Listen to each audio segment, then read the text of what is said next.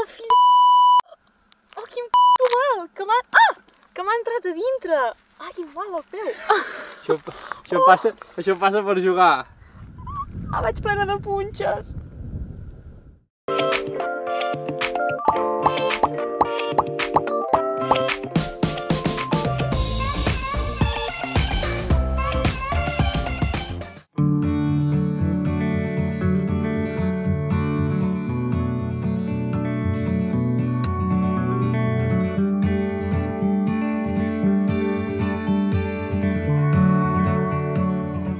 Pues ahora nos vienen unos días de no tener muchos sitios ni para coger agua ni para comprar comida, así que teníamos que intentar llevar bastante agua. Yo llevo 2 litros detrás, 1 litro más delante, medio aquí, que con todo esto ya son 3,5. Luego además llevo 3 delante, 6,5, 1,5 en el manillar, que ya son 8. Llevo 1 litro en el cuadro, 9, y él hoy lleva unos 7 más o menos.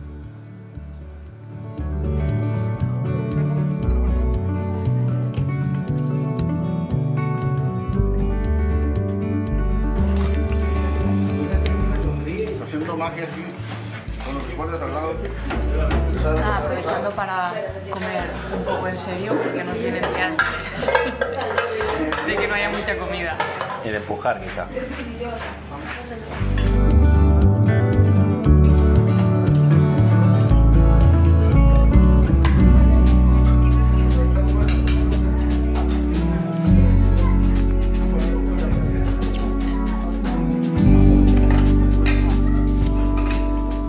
Bueno, ya hemos aprovechado ahora en un abarrotes para comprar la comida que necesitaremos para estos días. Y bueno, lo complicado es gestionar la comida en las bicicletas, ¿no? No tenemos mucho espacio, así que como veis, por ejemplo, tenemos pan que nos cabe aquí dentro, aquí 1 litro de agua extra, aquí tortitas, un poco de sopa, y ahora pues nos quedan más partes de la bicicleta que rellenar: arroz, fruta, pero que sea dura, porque con los baches se nos puede deteriorar, así que manzanas delante, y un poco de queso. Y como sabéis, los alimentos que son más fáciles que se deterioren con los baches y con el movimiento dentro de las mochilas, pues lo llevamos en una zona segura. En este caso Sonia lo lleva en la bolsa de hidratación de Apidura, que tiene espacio suficiente pues para llevar pues tomates, los plátanos, aguacates. Empezamos ahora la segunda sección de esta ruta, que la han bautizado como Valle Cirios, básicamente porque es una zona en la que hay los cactus y los cirios más altos del mundo. Y si no, pues mirad.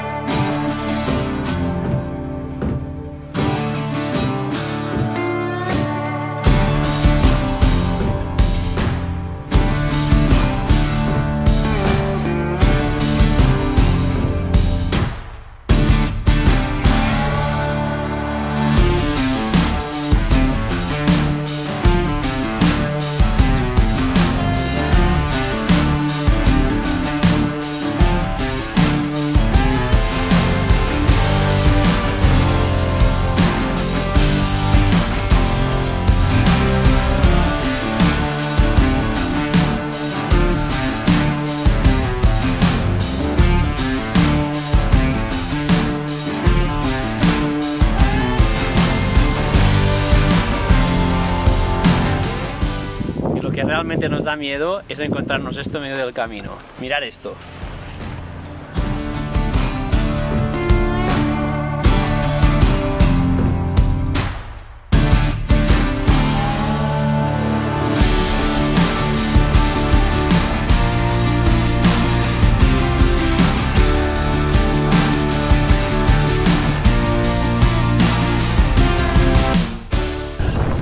Ens està costant molt avançar.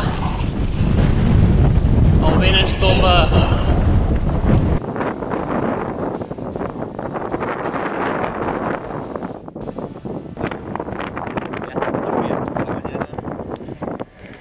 estamos calentando un poco de agua para el rico. Una mica d'asfalt. Què t'ha passat? Explica-ho. 45 quilòmetres de pedra. S'anava més ràpid a peu que pedalant. Horribles, horribles. I vent de cara tota l'estona. I ara ja hem arribat a l'asfalt i anem cap a Catavinya a menjar.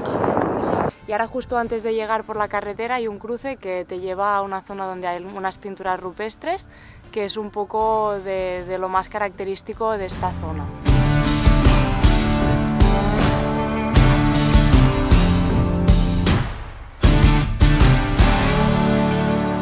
Buenos días, estamos en Catavinya. Ayer paramos aquí para descansar un poco, llevábamos muchas horas de pedaleo y el terreno nos ayudó, así que como ahora nos viene una etapa también muy larga de 193 kilómetros prácticamente sin nada, pues decidimos parar en este motel. Sonia, a ver, ¿qué sensaciones? Aquí llevo 9 kilos de agua.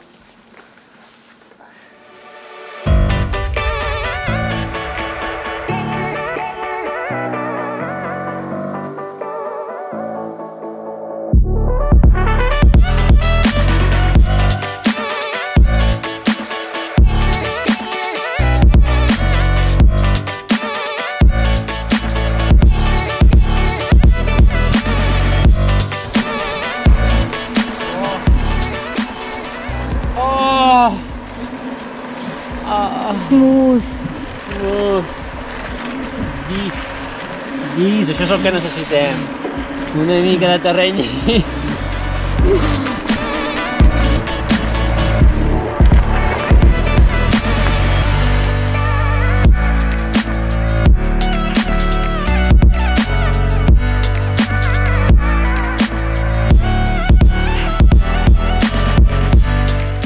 Después de 820 kilómetros toca cambiar la batería del cambio.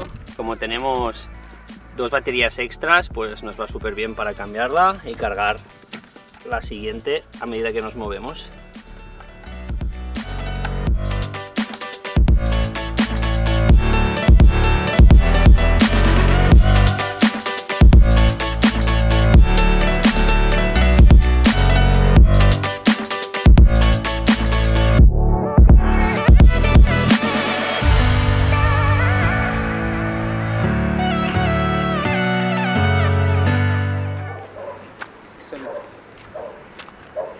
Está vivo, mira, lo acabamos de sacar, esto lo sacamos de bajamar.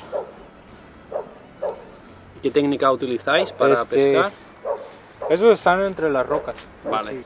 Un buzo y pues a puro ojo mirando y con un arrancador. Es como un artefacto para meterle aquí y ya lo sacas de la piedra, ¿no? Este es abulón. Abulón. Compartir un rato, pues intentamos documentarlo y así.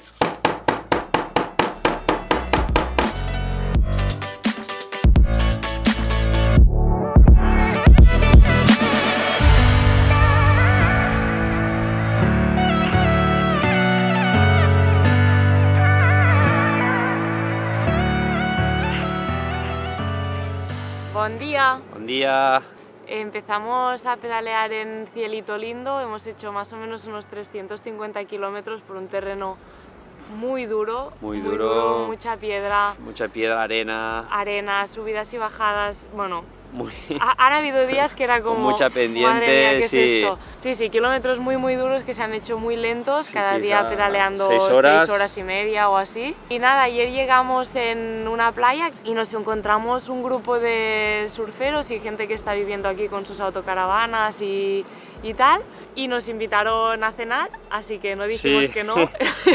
Teníamos bastante hambre. Por casualidades de la vida, pues te encuentras gente que está viviendo aquí, que terminaba de coger los moluscos aquí en la costa. Pescaron y tal, y nos dijeron, veniros a cenar con nosotros, y nada, nos hicieron un arroz, paella, un arroz, madre mía, que flipas de bueno. Nos invitaron también a quedarnos un día más con ellos, ir a pescar y a surfear un poco y así, como tienen material de sobras, y como aquí no estamos. hemos aceptado y decidimos pues aprovechar un día en esta maravillosa playa que ahora os enseñaremos.